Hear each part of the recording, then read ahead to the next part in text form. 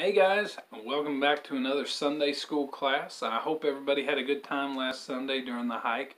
I know I really enjoyed it. I like getting out in God's creation and be able to enjoy nature, and it was good to be with you guys and still be able to do some social distancing. And it was good to have a lesson too there, a little devotional. I hope that that and these Sunday school lessons are helping you out, are encouraging you. And I hope that you've been able to watch these Sunday school lessons. And if you haven't gotten to watch the past two lessons, before you watch this one, go back and watch those lessons. It's beginning our series about what faith is. And we've talked about since the beginning, since the first one, what faith is, why it's so important to have faith, where faith comes from, all these things. And at the end of the first lesson, we covered some memory verses, 4 if I'm not mistaken. And I hope that you're working on memorizing those verses. Those are verses that'll help build your faith and ones that you can kind of hang on to throughout your Christian walk. So continue working on those if you have started. And if you haven't, start working on memorizing those verses. Go back to the first lesson and revisit that. But today we're picking up where we left off from last week, which was what faith looks like, or how we kind of can identify faith, or what it looks like. We talked about how faith, it looks like obedience. Okay, when we're walking in faith towards God, it's going to lead to obedience. We covered Noah last week, and we covered Abraham. Noah believed the promise of God, or he believed in the command of God. He believed in the promise of God, and he was fully assured of this promise. So, as God commanded him to, he built an ark, and all this was done by faith. Abraham, when he was told to leave his hometown, leave his home area, and go to a place that God would show him, he followed the command of God by faith. And he believed in the promise of God that he was going to lead him into a land. Okay? And he also made a promise to him that he was going to be a father of many nations, and that all the world would be blessed in his seed. Okay? And that's what we're going to talk about today. We talked about obedience last week, and we're going to continue with obedience today. How this shows faith, what faith looks like, and not only is it obedience, but we're going to take it a step further today. So we're going to talk about, let's get your Bibles out to Hebrews chapter 11. This is where we've been basing our entire series of faith off of, is out of Hebrews chapter 11. And we're going to start reading in verse 17. And it says, by faith, Abraham, when he was tried or tested, when he was tested, offered up Isaac, and he that had received the promise offered up his only begotten son. Now, Isaac was a child of promise, which is what it was talking about right there. You know, when God said he was going to make him a father of many nations, that was kind of strange for God to make that kind of promise when Abraham had no children to begin with.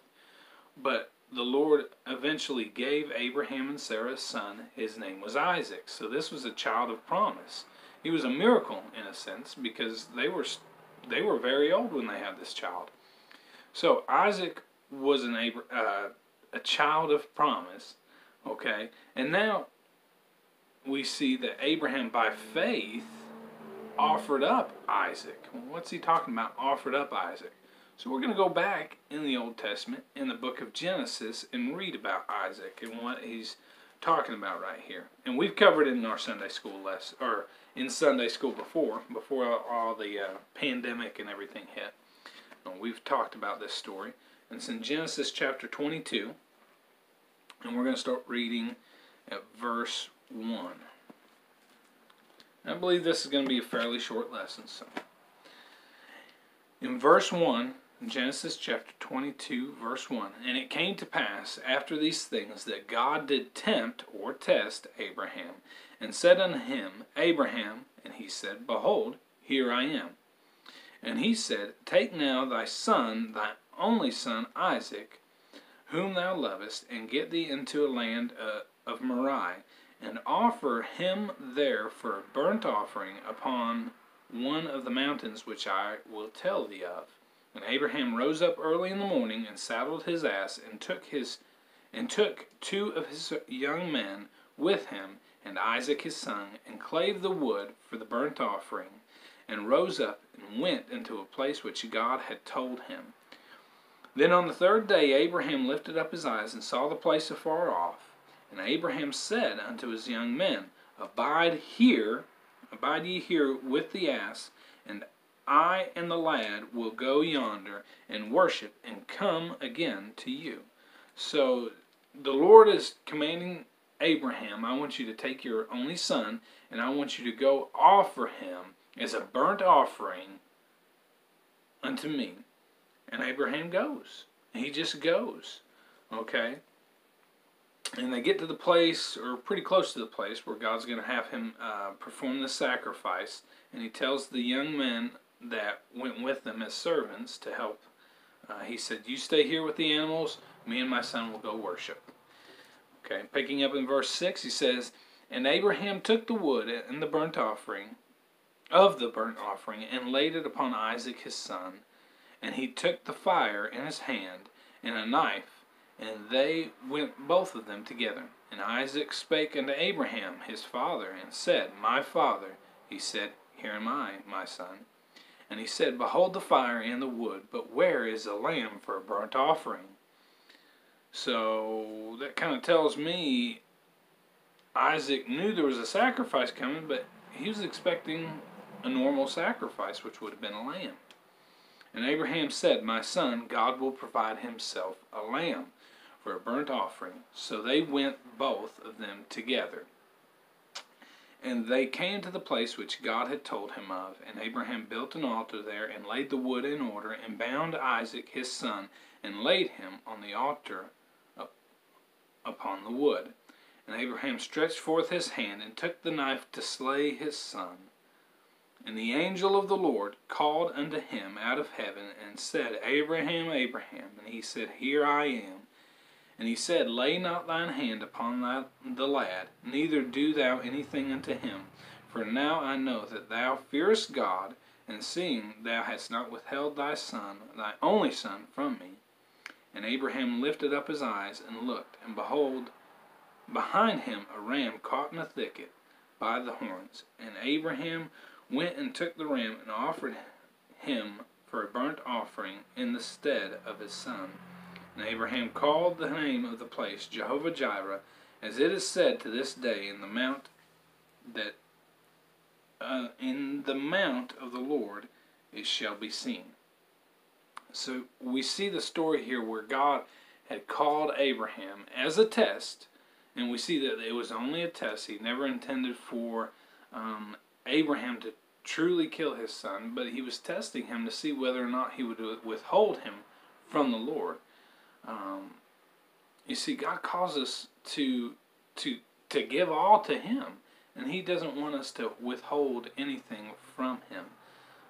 So he called him to offer up Isaac his son. Now, he goes to do this by faith. Okay, remember, all this we're talking about is by faith. So, obedience here, faith right here led to him obeying God. But see, there was a catch there. He knew that God was calling him to sacrifice his son. He knew that this was the command of God, so he was willing to be obedient to go do this. But there was no specific promise. Rather than God giving a promise right here with the command, like we saw in the other lessons, with Noah, God commanded him to build an ark, and he promised that him and his household would be saved. With Abraham, he said, Go into a place that I will show thee, and I will make you, I will give you an inheritance, I will make you a father of many nations. There was promises with the command. Well, right here we don't see a promise to go with the command, but rather we almost see something the opposite. Right here, it almost seemed as though God's promise was going to be taken away by doing what he was commanded to do. Because it was through Isaac that God was going to fulfill his previous promises. The promises that God had already made to Abraham were going to be fulfilled through Isaac.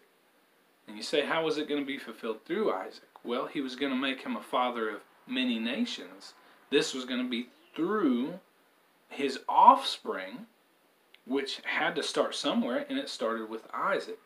So if he was going to be a father of many nations, it had to come through Isaac.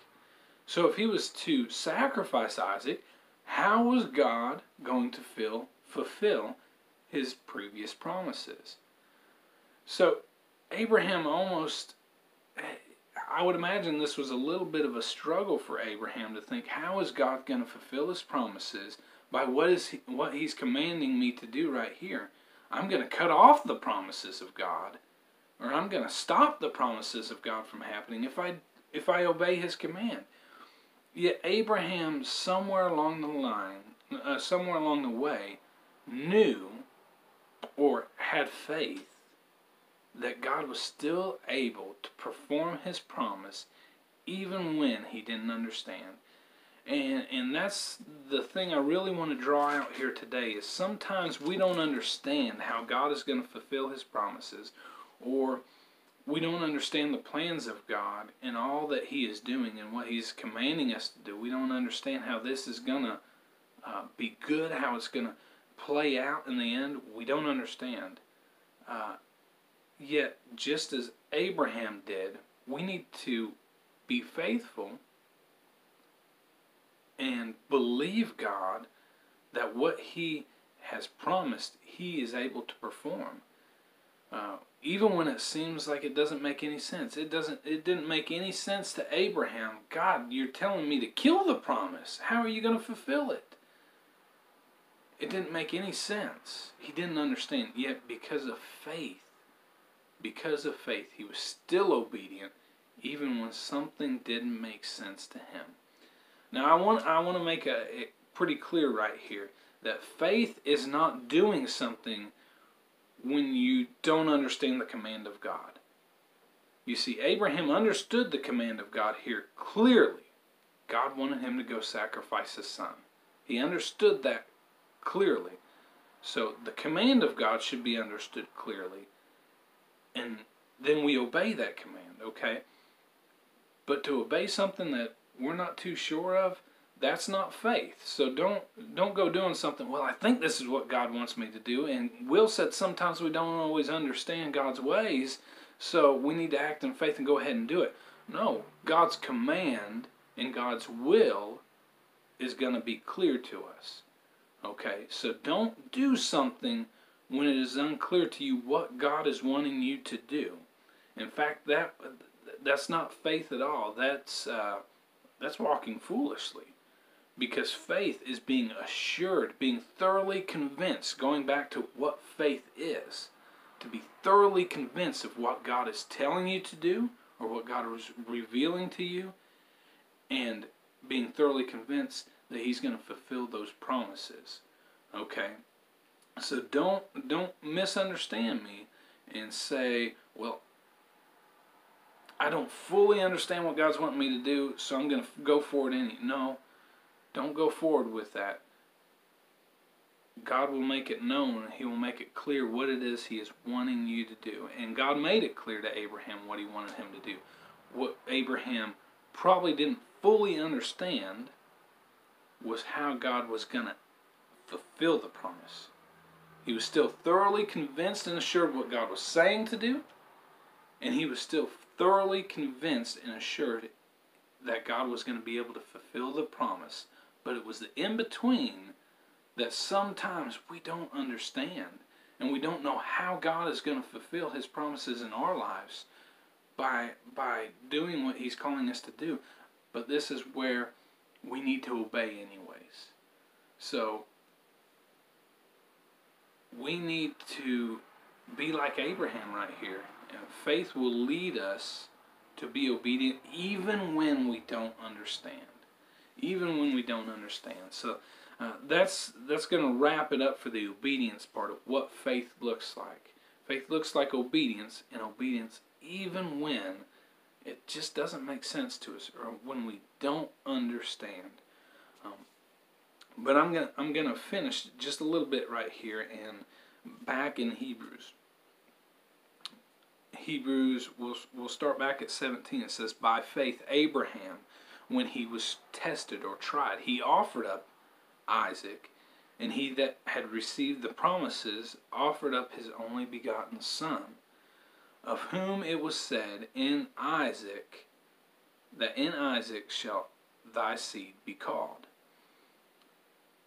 And it says, accounting that God was able to raise him up even from the dead, from whence also he received him in a figure. So it's saying right there in verse 19 that Abraham, he believed God, accounting that God, right there in verse 19 it says, accounting that God, he believed that God was able to raise Isaac from the dead, even if he killed his own son right here in obedience to God's command, that God was able to fulfill the promise, even if it meant he had to raise Isaac from the dead. God somehow was going to fulfill his promise. And I urge you that we walk in the same kind of faith, the same kind of assurance that no matter what, we don't understand all things. But when we understand what God is telling us to do, and we understand what He's promised, when the in-between doesn't make much sense, know that God is somehow, some way, able to fulfill His promises, even if that means raising somebody from the dead, even if that means, I